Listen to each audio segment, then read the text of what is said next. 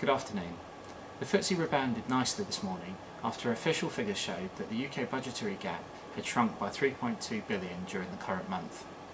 The Office of National Statistics reported that a reduction in government spending and the UK's treaty for tax evasion with Switzerland was the main causes for the reduction. Despite the improvement in the UK budget deficit, we've seen a sell-off in this afternoon's session, with financials and miners once again taking the main brunt of the sell-off. RBS has become under increasing pressure as the day has gone on, as investor concerns over the future breakup of the bank have escalated. There's also been more pressure on gold and silver miners despite an improvement in the underlying commodity price today.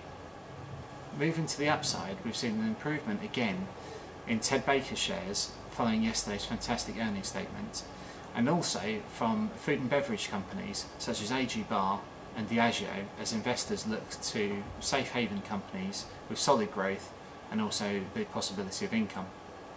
For the full market summary, please have a look at the website and read at your leisure, and have a great weekend. Thank you.